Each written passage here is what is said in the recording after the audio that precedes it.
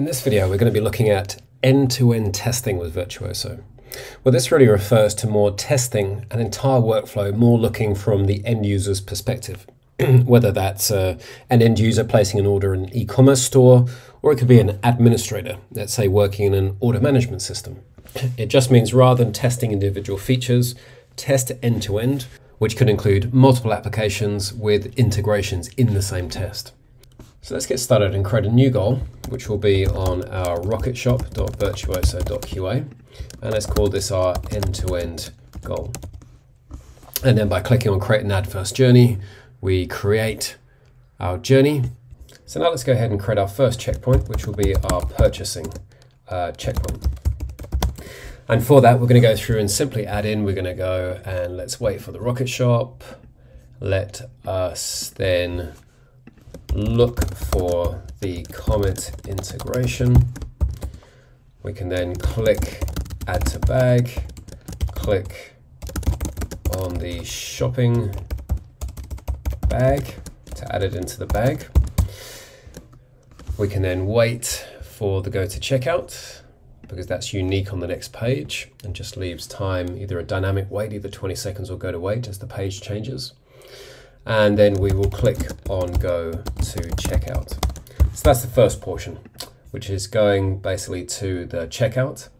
Then we're going to come in and we'll actually go through the checkout where we can write james.b@virtuoso.qa in the email. Now what I'm going to do now is, because I've written that into the form here, now I'm going to want to use that email address that I've written here that I'm going to create my order against. I want to be able to save that in a parameter, because what I'm going to do is jump into another system and then reuse that detail. So I could come in, hover over, and then store the element text, which is the email address. And by doing that, we can see that we have stored james.b@virtuoso.qa. So we're basically storing details that have been inputted.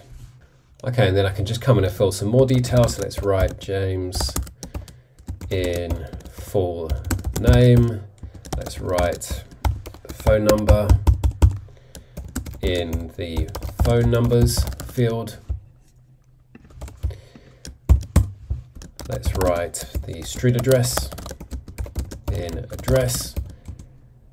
And then let's write 90210 in the zip code.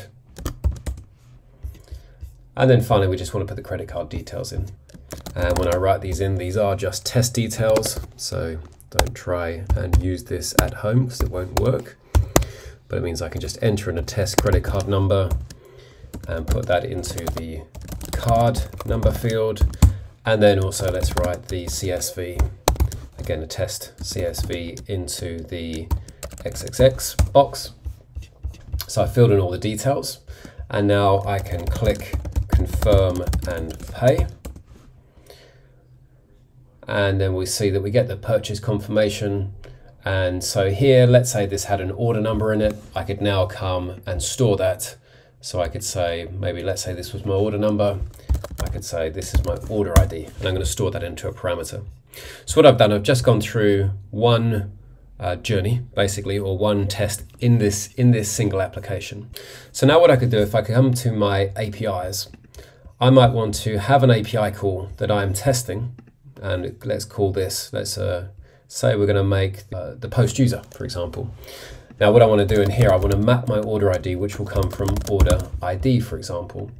And then I could map that into my body. So I could say that perhaps my order ID, which is part of the payload, I'm going to map that in from my order ID, which will be coming in as part of the test. And then when I click on send, basically, I'll be able to pass that parameter. Now, if I click on save, then what I can do is when I am making my call, so if I come into my end-to-end journey, or my end-to-end goal rather here. So as I said, I've written the first part and I've returned an order ID. Then what I could do now is I could test making an API call. So this could be to pass the order ID through an orders API, for example. And so what I can just do it in the same journey, I can now make an API call. So let's pick our post user. We don't need to map any additional inputs because I've done that at the API header, and we could return the response. So now what we see is I've now got my order ID, which will be taking from the order ID that I stored. And when that's made, we can see that we passed in the order ID, which in this case it was order review, but imagine that's our order ID that we're passing.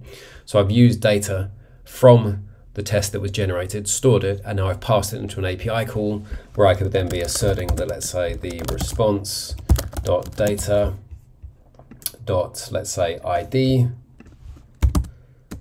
is greater than 1, for example. Or I could be asserting that the response.status equals 201. So I can be making an API call, pass the data, and then check the responses that come back, which is in context of the journey of the purchasing. But then next we could go into a second application as part of the flow. So let's say now the user has to go in, once they've gone to a store, they have to go and fill in a contact form. Maybe they're signing up for a newsletter to get a discount. So in the same test, we could go to navigate to, and in this case, we're just going to use the Virtuoso website. Equally, you might be going into Salesforce, SAP, an order management system. I can now do that in a new tab. So when I open that, it's going to open a new tab. So I still have my order confirmation open, but in another tab I can come across. I'm going to just put in a wait for this element for the page to load. I'm going to then click on accept cookies. And then what I want to be able to interact with at the bottom here, they've got to fill in a form, let's say, which is contact us. So I could say click. Now this is on the bottom of the page, so I don't know I need to do this, but I'm going to say click bottom contact us, just to put a positional command on there to tell it where on the page it is. And we can check that that did click on the bottom contact us. And I just did that because I didn't know whether contact us may actually appear in the headers as well of the page. So we can see in this case, it clicked on the contact us at the bottom of the page. Otherwise it may have been in one of these menus at the top. So it was just good to put that in. And then we can come and we can wait for the,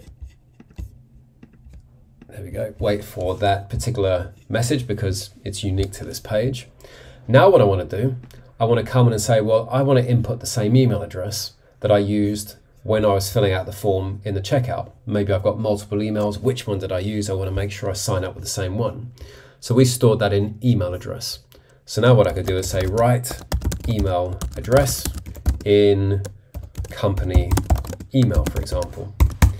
And what this means is that even though I'm going into another application, and we can see here that actually failed, and if we click on that, which is good, let's see, we can fix the step, click into company email, and there we go, we find out the reason is because it's an iframe. So that's a good example of live debugging. But also how now we've persisted data across the two different applications. That was the one I used to place my order with, and I signed up in the e-commerce store. So when I'm filling out this contact form, again, I could be signing up for something, but it equally could be, I could be taking the order ID, going into an order management system and pulling that up to go and process it. It just shows how now we can fill out those details based on data persisted across, so we get that consistency rather than testing in isolation and you're not really looking at those records being managed across the systems. And then of course we could come back in and we could say check final state in e-commerce store. And so let's say we've gone and managed an order here through to a certain stage, and we now want to switch to tab 0, which takes us back to the Rocket Shop. There we go, we see the blue dot up here. And then as the final step, the user may just have to go down and maybe they've received the confirmation after the order's been processed. So they can click download confirmation in this case, and they finalize the process to be able to complete their ordering. So we've gone through multiple features and scenarios. So in a single journey, we've purchased, we've gone to a checkout, we've passed an order via an API, asserted on the responses, moved into a second application, which uses persisted data to be able to fill out a form before jumping back to the initial application, which was still open in another tab to be able to complete a workflow. It's an example of how you can do end-to-end testing Though, of course, with the different workflows and applications, then the scenarios would change. But it's a good indication of how this works.